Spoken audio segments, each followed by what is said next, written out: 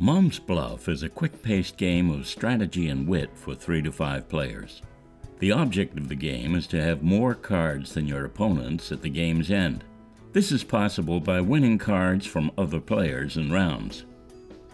Win rounds by having the best or highest card, or by bluffing the table. How to play Mum's Bluff.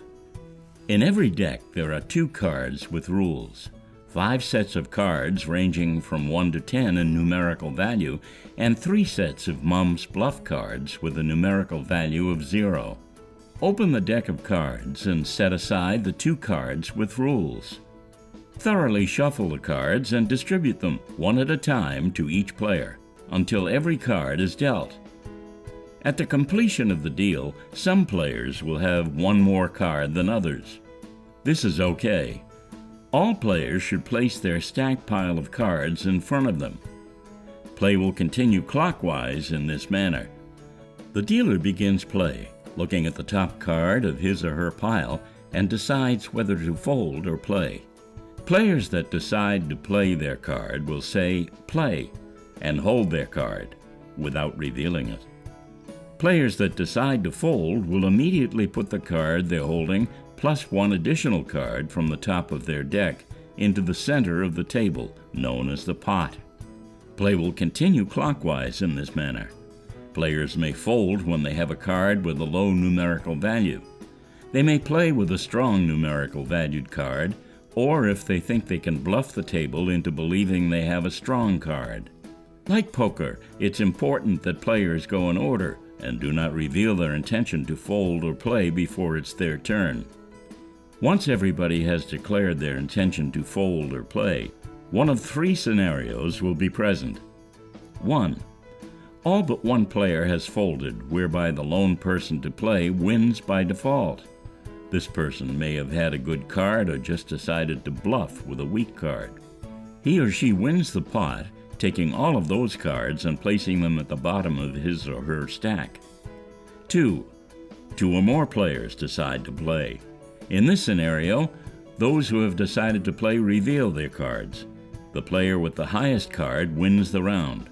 Players that decided to play who did not have the highest card must put the card they just lost along with 3 additional cards from the top of their pile into the pot. The player who won the round takes all the cards in the pot, placing them at the bottom of his or her stack. 3. 2 or more players play, but 2 people have a card of equal value, which sets off a war. Wars are decided by each player putting 3 cards face down and flipping their 4th card face up. The numerically stronger flipped card wins. Wars always take precedence over another player with a higher card. Thus, if 3 people decide to play, one person has a 7 and the other 2 players have a 3. The person with the 7 will place it into the pot, while the 2 players with 3 will war to win the round. Sometimes players will flip cards of equal strength or same numerical value during a war. If this occurs, they continue the previous process. An additional scenario involves the Mum's Bluff card. Mum's Bluff cards are a useful strategic gamble for extracting additional cards from players. If a player decides to play and is holding the Mum's Bluff card, they can increase their earnings from the pot if they are the only player to stay in.